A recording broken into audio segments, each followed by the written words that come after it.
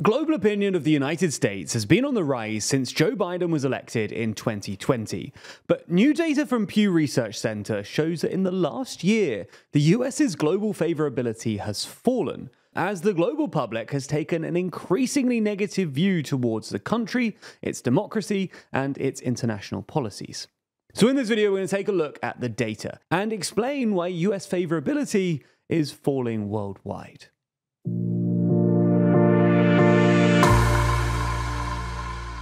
Before we start, if you haven't already, please consider subscribing and ringing the bell to stay in the loop and be notified when we release new videos. So, what do the numbers say in terms of the US's popularity across the world? Well, if you take the median of the 34 geographically spread countries that were surveyed, then views of the US are more positive than negative, with 54% of people saying that they have a favourable view and 31% saying they have an unfavourable view of the US. When you break this down by region, though, you do get some pretty varied results. In Europe, and indeed in Canada, the favourable versus unfavourable numbers are more evenly split. Poland, however, is a notable European outlier, with 86% of people viewing it favourably and just 10% holding an unfavourable opinion. While in the Asia-Pacific region, the US scores some of its highest favourability ratings, with the likes of South Korea, Thailand, the Philippines, and Japan all recording favourability of the US between 70 and 80%. The three countries in the region that hold negative views of the US are Singapore, Australia, and Malaysia. As for the Middle East and North Africa, the numbers vary massively depending on the country.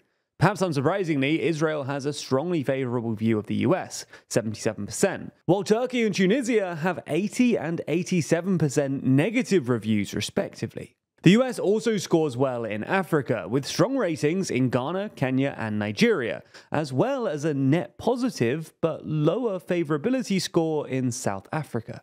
Finally, the Latin American countries surveyed provide a range of positive results for the US too, with Colombia, Peru, and Brazil on the higher end, and Chile and Argentina on the lower end.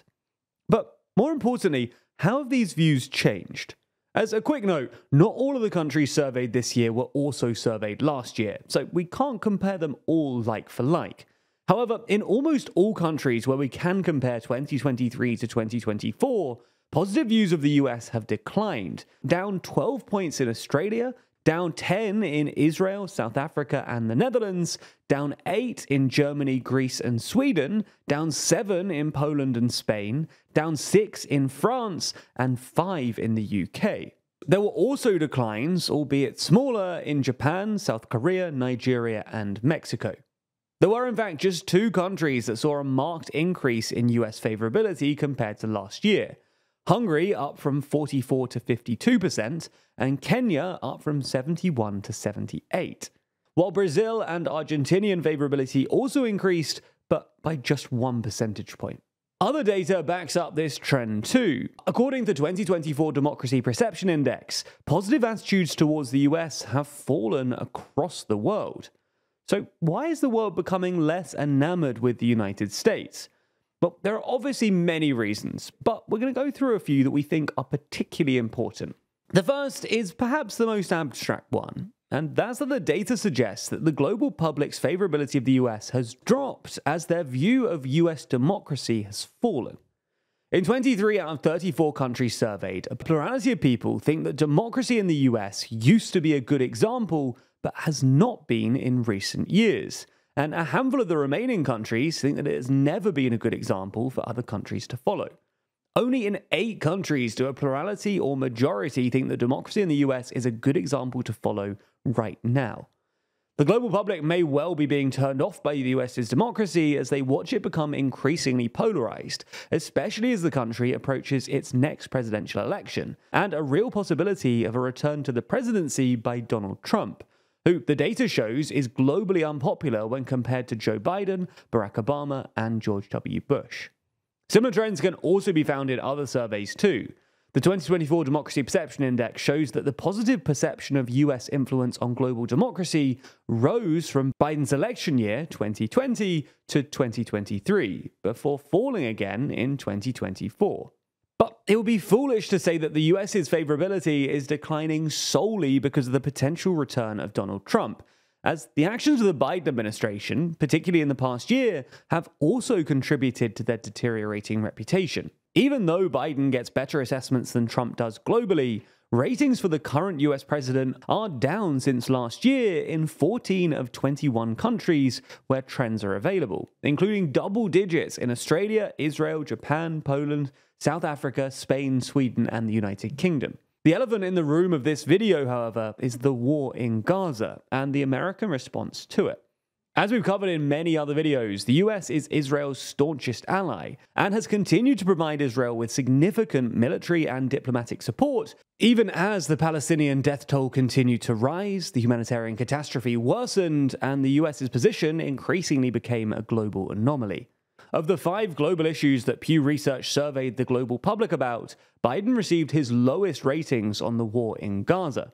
On average, across the 34 countries surveyed, 31% said they approved of Biden's handling of the conflict, while 57% disapprove.